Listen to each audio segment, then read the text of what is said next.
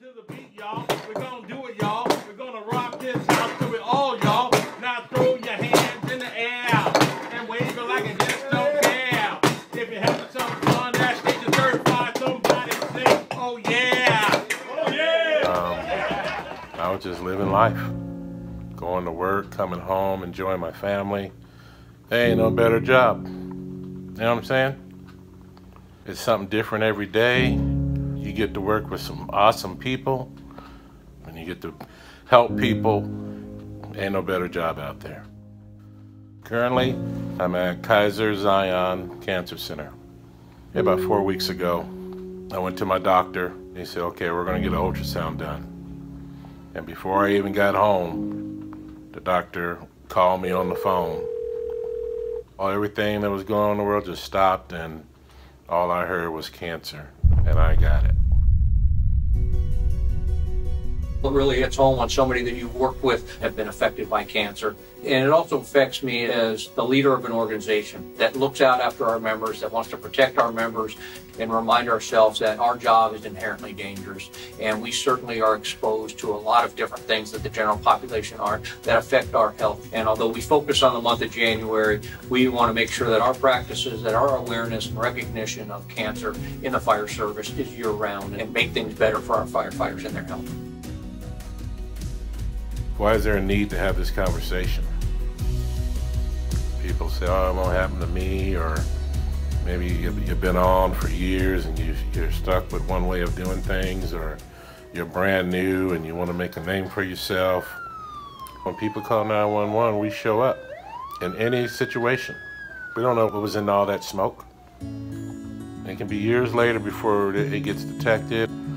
All that needs to be slowed down and really looked at, because you can end up where I'm at. You never know.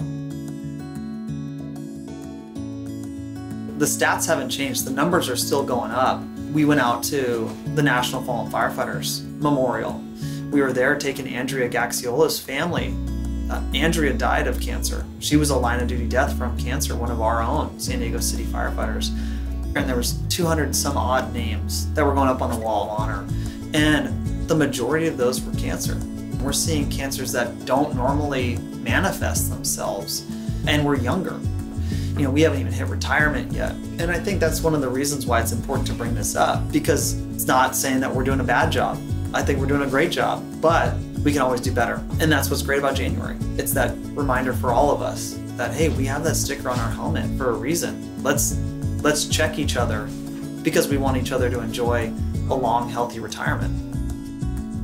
My name is Kyle O'Neill, and I'm a fire engineer and the Cancer and Health Coordinator for San Diego Fire Rescue Department. I'm a cancer survivor. I've been in remission for 4 years now. And when I started in the fire service, I never thought cancer was even a problem. What we were doing at the time by taking our BA off during overhaul was a bad practice. We're like a sponge, you know, we can inhale it, we can absorb it, we can ingest it, and we can get it through a puncture like a cut in our hand. And so not to scare us away from doing our job, because we're an aggressive fire department and we do a good job of protecting the public, but at the same time, advocate on behalf of yourself, make sure you're thinking about your own health on a daily basis. If something doesn't feel right, get it checked out. By doing that, you're giving yourself a better chance of survival. If you did contract cancer, you're gonna definitely give yourself the upper hand. Well, I want to share, my story, how I got cancer, and I hope it makes a big impact on, the whole department, not just our department, maybe, worldwide. Sometimes, when we're at a fire or just going to a call, sometimes we get complacent. So that's what I hope people will learn from this, just looking out for one another. And remember the 3 C's. Clean air, clean body, and clean gear. Again? Not good.